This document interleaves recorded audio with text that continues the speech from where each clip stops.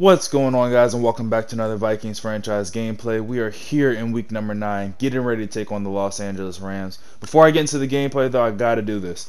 Shout out to our new subscriber, JD the Zodiac King. I appreciate you for subscribing to the channel. Our subscriber count is now up to 31. Still surreal to me. Just a couple weeks ago we were at 20. So I know it's nothing huge. We're still a small channel, but I appreciate everything. Appreciate all the likes on the videos, comments, everything. I enjoy reading them all. Anyways, into today's gameplay. Like I said, we're in week number 9, getting ready to take on the Los Angeles Rams. Story coming into week number 9 is Harrison Smith is still on the team. I've mentioned previously that I was trying to trade Harrison Smith before this the week 8 deadline, just because I knew, it's a contract year for Harrison Smith. Definitely not going to resign him. He's asking for way too much money. He's asking for like 50-something million, and for a safety with 87 speed, kind of old and going to start regressing a lot. Yeah, I don't have any time for that. I'm not going to pay someone like that. I'll just go ahead and look for a new safety in free agency or through the draft. So, yeah, that's what's going to happen. So, Harrison Smith is on the team still. Hate to end up losing him without getting anything back in return. And definitely want to try to pull off a blockbuster trade at the end and maybe get a young safety in return or something like that. I don't know, but I still do have another safety that I might use over Harrison. Well, in Harrison Smith's place for next year. He's decent. He's not the best. He's decent. Anyways, into today's games, the Rams are coming in with a record of 3-4. Playoff pictures start to take shape here, so the Rams are definitely going to need to start getting on the right side of winning here if they have any chance or desire of making the playoffs. So starting off things here on defense, the Rams defense is coming up big, stopping the Vikings offense, and ended up stopping us on a 3rd and 9. Kirk Cousins making a throw to Irv Smith Jr., and he unfortunately gets stopped 2 yards shy of the first down marker, bringing on our punter. Decent punt, decent return to the 32-yard line. Jared Goff on the field for the first time, handed off the ball to his running back, Cam Akers. I'm pretty sure his name is Cam Akers. Gets a small gain of 1 yard on the first carry. Second down, Jared Goff looking to put this ball in the air, and he has a wide open Robert Woods right up the middle. I don't know what happened there. I think that might have been another blown coverage. I know for a fact that was like, what, cover 6? I had a deep blue there in the middle of the field. I don't know where he went. I don't know what it is with Madden in these zones, man. These deep blues, especially if you have them in the middle of the field, some route combinations just really screw them up. Anyways, 1st and 10, second possession for our Vikings offense. We try to run the jet sweep. That unfortunately goes nowhere. 2nd and 10, asking Kirk Cousins to put the ball in the air. And Dalvin Cook wasn't working out for us. Justin Jefferson wasn't, but you know our over-reliable receiver, Adam Thielen, will get the job done for us. Makes the catch and gets the first down. 2nd and 7, Dalvin Cook gets a decent gain of 3 yards. 2nd and 7, Kirk Cousins running for his life because Aaron Donald is chasing after him. Gets that ball away, bring it up a 3rd and 7. Kirk Cousins back to throw again, looking for over-reliable Adam Thielen on the sideline, makes the catch at the 39-yard line. Vikings are we're moving. I don't know what we're in, but we're moving. 1st and 10, trying to take a deep shot into the end zone for Justin Jefferson, just unable to make the catch. 2nd and 10, we're still trying to get Dalvin Cook going. He's a go-to guy for us, even though he's not working out early. That's not going to deter us. We're still going to keep throwing the ball, running the ball with him. And we're going to keep on throwing the ball to Adam Thielen because it seems to be working so far. Makes the catch there down to the 13-yard line. 1st and 10, Wildcat formation. Dalvin Cook gets the direct snap. Gets a beautiful block there by Alexander Madison. And he is into the end zone for the first touchdown of today and his 13th touchdown of the season. Dalvin Cook has been having an amazing year with these touchdowns, man, and just a beautiful block there by Alexander Madison. Can't forget Alexander Madison is also a go-to guy for us, so maybe we'll see a little bit of him there also. 1st and 10, Cam Akers, second carry, gains another 1 yard, just like his first carry. 2 carries for 2 yards for Cam Akers. 2nd and 9 from the 22-yard line. Jared Goff back in the shotgun, empty formation, looking to put this one in the air and ends up finding Bird across the middle on the slant. Beats Holton Hill. Gets the gain down to the 36-yard line. Goff under pressure on first down. Gets that ball away. Ends up finding Cam Akers on the drag route. Picks up a decent gain for a 2nd and 3. They hand the ball off to Cam Akers. Picks up the first down. Gladney makes the tackle down at the 46-yard line. Still in this first quarter. Jared Goff putting the ball in the air. Robert Woods makes the catch this time and takes a huge shot. Somehow holds onto the ball. Beautiful coverage there. Second and 9. This time, hit as he's trying to make the catch. Robert Woods ends up dropping the ball. Oh my gosh, third and 9. He ends up settling underneath for the underneath pass to Robert Woods, but he had a touchdown. I don't know who that number 5 is, but he was running right up the seams. Probably, yeah, he probably would have had a touchdown. Just glad he didn't see that. First and 10 from the 11-yard line. Goff going to run the screen to Akers, and he takes a shot from Mike Hughes at the 10-yard line, holds onto the ball. Second and 8. Jared Goff back to throw again and throws it right over the head of Eric Kendrick. So, whoever that guy is, I don't even know his name. I don't know why people change their numbers up so much. But whoever 5 is, he ends up getting in the touchdown eventually. First and 10. Kirk Cousins back on the field, down 14-7. Handing the ball off to Dalvin Cook. Finally, Dalvin Cook seems to be getting something going. That is his longest run of the day besides his Wildcat touchdown run. Second and 6. Dangerous throw there by Kirk Cousins trying to hit Justin Jefferson. Luckily, that ball was not intercepted. It should have been after it was batted around twice. On third and 6, another horrible pass by Kirk Cousins, almost overthrew Justin Jefferson. Just a better catch and adjustment by Justin Jefferson make that play. Picked up the first down. Second and 7 from the 43-yard line. We're going to hand the ball off to Dalvin Cook one more time. We're still trying to get him going. Hasn't had much success on the ground. 7 carries for 30 yards. Third and 3. Kirk Cousins back to throw, looking and finding late Tajay Sharp across the middle. Tajay Sharp had that huge game last week for us against the oh my gosh, accidental run commit. Kirk Cousins has Adam Thielen wide open. Accurate toss past my ass. How? Oh my gosh, come on now. And of course, on second and 10, Aaron Donald breaks free, bringing down Kirk Cousins for a loss of 14 yards. Third and 24, needing a big play here. You know who we're going to go to, Adam Thielen, and he picks it up. Needed 24, Adam Thielen got us 26 and the first down. Amazing. But like I was saying, Tajay Sharp had an amazing game for us last week against the Seattle Seahawks. Not really the guy that I was expecting to have a game like that, because I mean, like I said in that game, Tajay Sharp is kind of taking a backseat to Justin Jefferson this year. Second and goal from the 2-yard line. We're going to run the ball with Dalvin Cook, and he's able to limbo his way into the end zone for his second touchdown of the day. So, not Justin Jefferson. Dalvin Cook's not breaking off the long runs like we're used to seeing, or at least he's not early. But he's still finding his way into the end zone. What's that? His 14th touchdown of the season. We're only in week 9. Keep doing your thing, Dalvin. Keep doing your thing. Second and 10 after a near interception thrown by Jared Goff. He's back to throw again. Going across the middle and ends up finding Akers down to the 33-yard line. Third and 2. Goff back to throw once more. Hit as he's thrown, but Everett makes the catch, but he unfortunately loses a yard. Probably should have just let that ball go.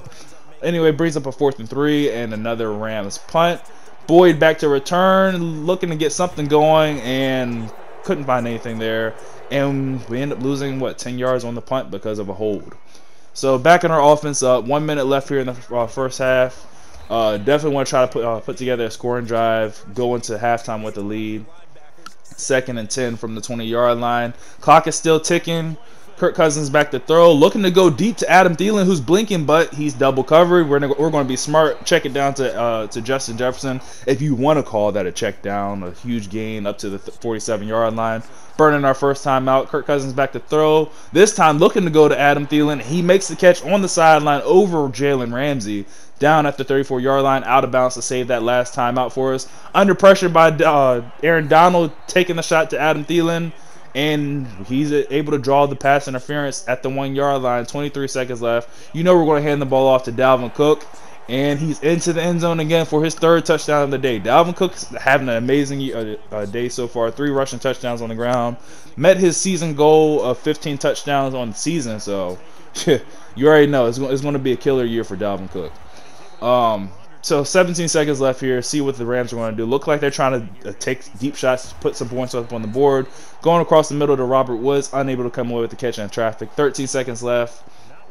Jared Goff's going to hand the ball off to Cam Akers. And it seems that the Rams are just going to let this clock drip and go into the second half. Okay, never mind. I won't go on my first half analysis because the Rams are going to burn a timeout with 3 seconds left to see if they can get something going. Goff going to look to take a deep shot. Has a man open. It's Robert Woods. Makes the catch, but gets a weird animation and ends up falling down, and the first half ends.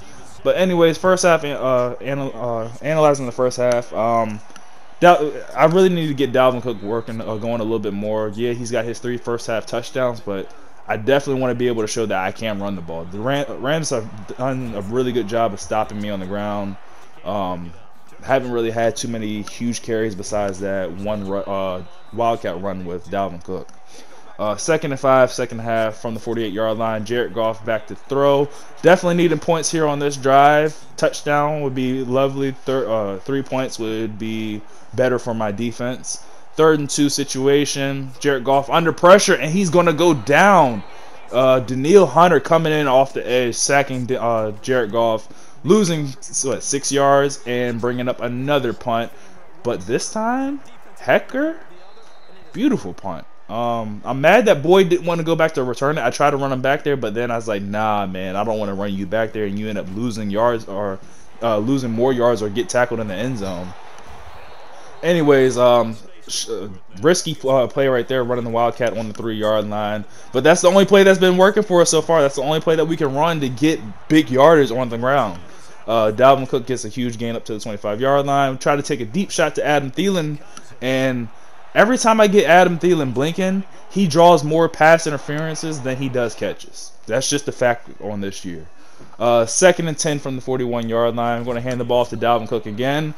And just like every other time we hand the ball off to him, he stopped in the backfield, this time losing 4 yards, back to the 45-yard line. 3rd and 14. Vikings in danger of letting this drive end without any points at all. Kirk Cousins hit as he's thrown, but completes the pass to Irv Smith Jr., but he unable to get the first down, but gets a decent enough yards to, well, at least I thought, to put me in field goal range. But from 54 yards out, our kicker is just unable to make it. Bounces right off the crossbar. Very unfortunate situation there. Definitely thought we had the 3 points at least on there. Vikings drive ends without any points, and the Rams are back on the field again with the chance to tie things up here. Jared Goff completing on the angle route to Texas route to Cam Akers, picks up a first down. On 1st and 10, I don't know what the hell just happened here. I thought Cam Akers was tackled, but somehow he bounced back up, and I think he gained like an additional yard or 2. Who is 5 is Smith? I don't know who Smith is. But Jared Goff ends up completing the pass to him down to the 16-yard line, running the jet sweep with Smith this time. We sold. We completely sold. If I would have gone for the conservative tackle, we would have been able to get him for the loss, but instead, I go hit stick happy, and he gains 4 yards. 2nd and 6, ends up hitting Cam Akers on the pass, picks up a decent gain of 5 yards.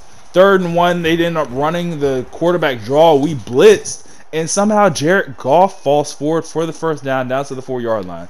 I mean, that was a perfect play call for the play that he had called. I blitzed. It was a man blitz situation, and somehow he still gained yards. 1st and goal, Rams are going to run the ball with Cam Akers, and he's able to get the edge into the end zone, and the Rams tie the game up. So, very unfortunate there. Really hate that we weren't able to come up with 3 points on that offensive drive that we had. I thought it was decent. It wasn't great. It was decent enough. Put us in a situation. But it's all good, man. Adam Thielen is still blinking, and we're still going to chuck it up to him. Gets a huge chunk play right off the bat. 1st and 10 from the 31. We tried to go right back to him. We were under pressure. I just wanted to get rid of the ball, and square was the first thing I tapped. And yeah, probably wasn't a good idea. 2nd and 10. Kirk Cousins trying to go right back to Adam Thielen again. Misfires on this one. Luckily, that ball went out of bounds. If it was inbounds, it sure as hell would have been picked off. 3rd and 10. Checking it down underneath to Justin Jefferson.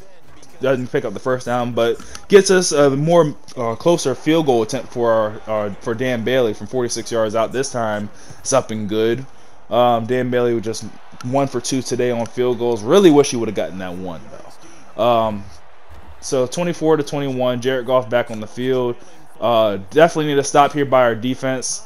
It's been difficult stopping Cam Akers as he runs through the chest of Harrison Smith. Oh, maybe I am glad that you're not here. I mean, you have enforcer. You're supposed to be laying him out.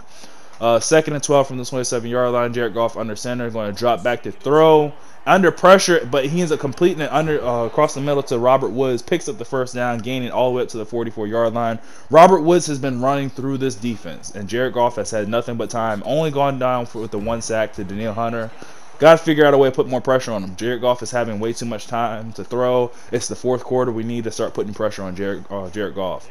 Second and 1, Jared Goff ends up checking it down underneath to DeShazier Everett.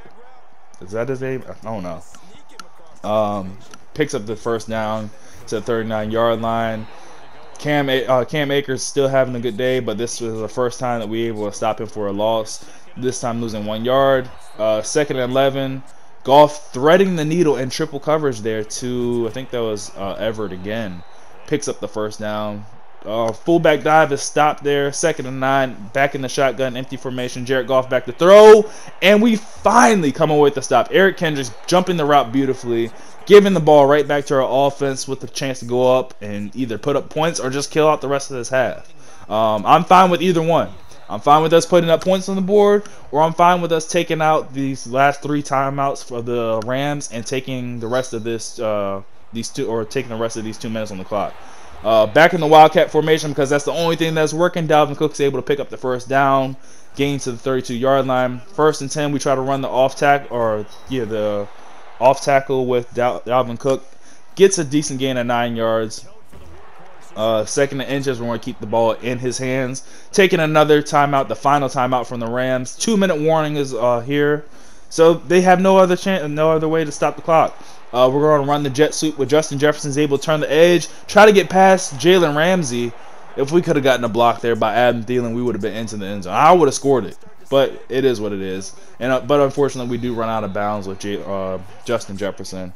Second and 13 from the 13-yard line, back in the Wildcat formation because that's the only thing that's been working. And this time it does not work. Dalvin Cook gets stopped behind the line, losing yards here. But it's all good. That's how the game is pretty much going to end here. I'm going to try to take another shot here to the end zone, see if we can get anything going.